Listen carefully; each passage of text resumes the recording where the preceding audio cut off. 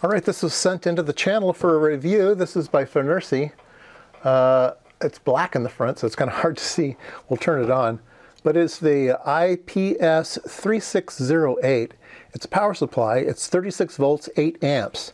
So yeah, quite a bit of power in a little bitty package. It's not very heavy.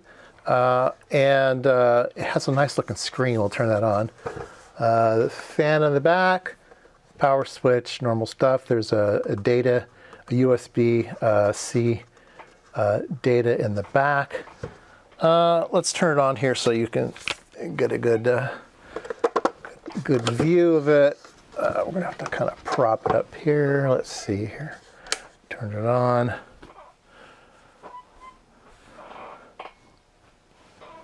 All right. Yeah, see? I think you can see that. Pretty nice looking display. Easy to read. Volts, amps, and watts. Has memory, constant voltage, constant current, all that kind of stuff. It has a couple modes here. It's got a graphing mode, which is kind of nice. And then it's got this other mode here. We'll talk about that later. But let's go ahead and hook up some power so we can play with it. I'm going to be using my load. I have a 1 ohm resistor, a very big 1 ohm resistor.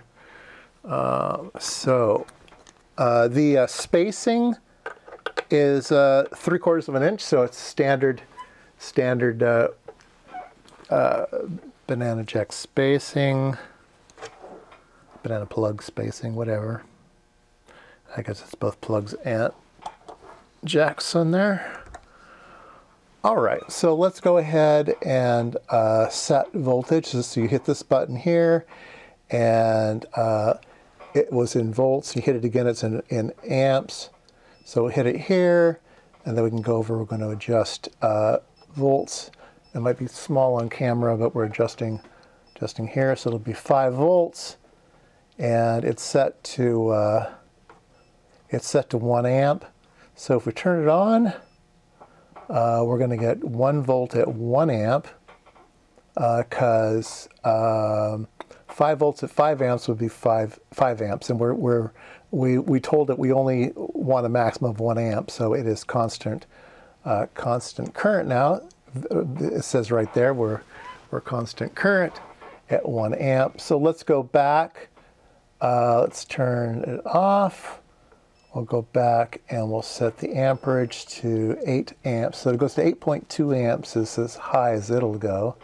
So when we turn it back on now we're going to get our 5 amps now, and we could go to the volts here.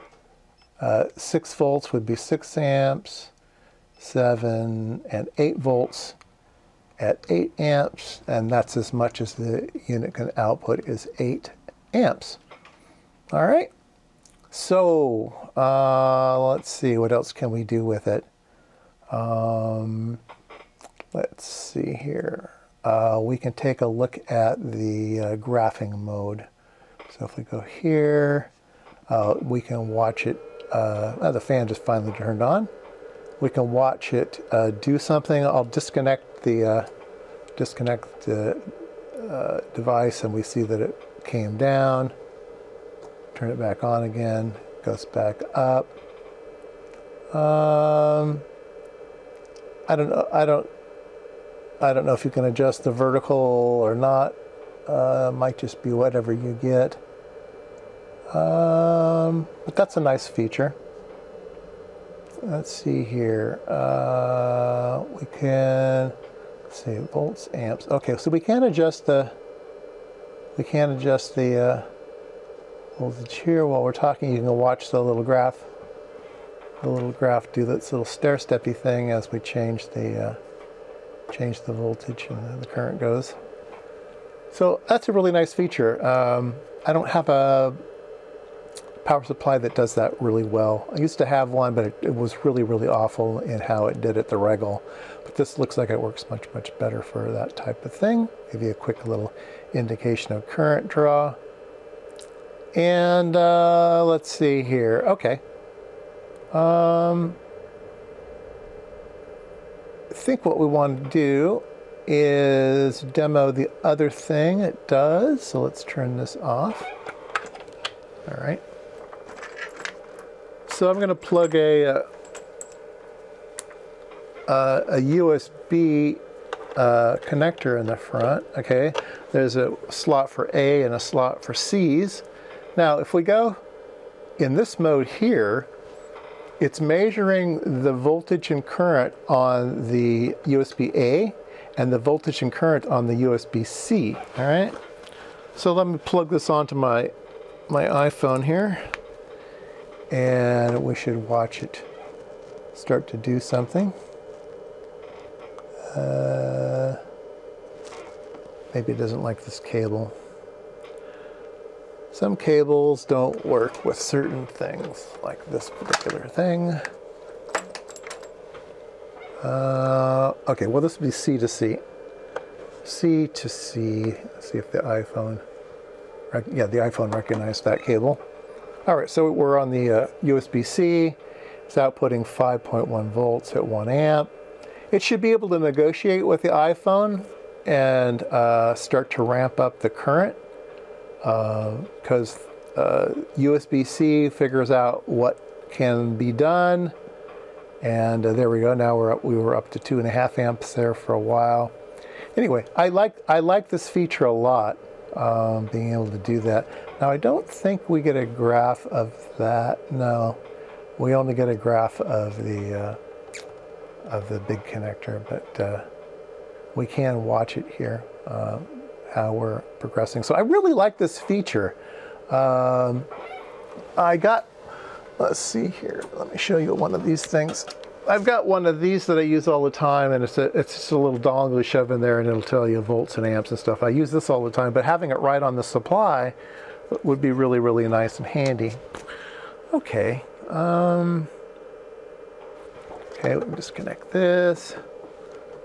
So I demoed that. There is some memory. There's 6 memories, so you can set different things. Oh, okay. I just didn't remember. So you press the menu key here, and now there's 3 things. There's the memories. There's the system where you can control brightness and volume and things like that, and then the version number and stuff. So anyway, that was right there. I just had forgotten. Yeah, it's a nice little machine. Let's go ahead and measure the noise. It is a switcher. It's not going to be like a linear power supply. It will have noise. We'll just see how it is.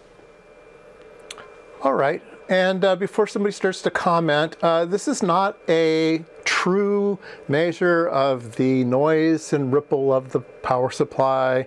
I do have long leads, and I do have a scope probe that's not shielded and blah, blah, blah, blah, blah. It's just a typical use case where this is exactly how you're going to be using it. And this is the type of situation that you can occur. It's not a measure of how well the power supply can do things. Let's see here. So we have, let's go back to volt mode here.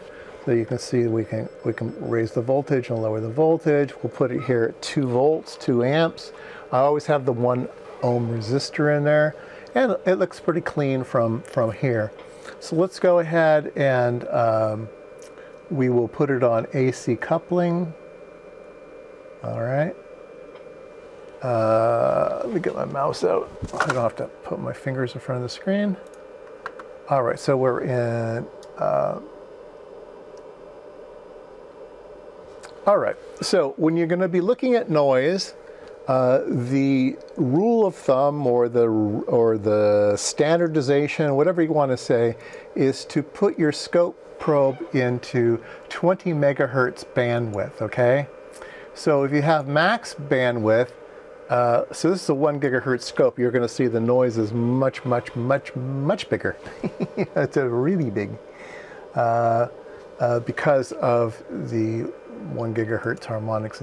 Anyway, let's go ahead and put out DC, and we'll set the resolution or the bandwidth of the oscilloscope to 20. 20 megahertz, and there we go. Let's go ahead and see if we can't trigger to make pretty pictures. And anyway, you can kind of see that's sort of what you can expect. I have a peak-to-peak voltage measurement down here. Let's go ahead and reset the statistics. I'm getting about 70 millivolts peak to peak, but that's usually not the way you measure power supplies. So let's go ahead and add a RMS voltage, AC RMS, full screen, deviation. Okay, let's add that. And we're getting about 4. We're getting about 4 millivolts of RMS noise and ripple. So I think that's fairly decent for a switcher. I don't have a lot of experiences with them. All of the power supplies that I use in the lab are linear, except for when I'm powering up something that I really don't care about the ripple and noise. I just need a lot of current. I will use switchers, but I'm usually not going and looking at statistics and stuff on them. Anyway, let's see. So that was at 2 amps. Okay, 2 volts, 2 amps. So let's go ahead and crank it up, see if it gets worse. So let's go to 3 volts, 4 volts, 5 volts, 6 volts. It's getting bigger. Now our RMS is about 4.5 millivolts. Let's go to 8 volts. So here's 8 volts, 8 amps, and we're at about 5.5 millivolts. So not so bad. Not so bad. Okay, that was just a quick video. My review of the FNRISI IPS3608. I do kind of like it. I might make room for it on my bench. Anyway, links down below.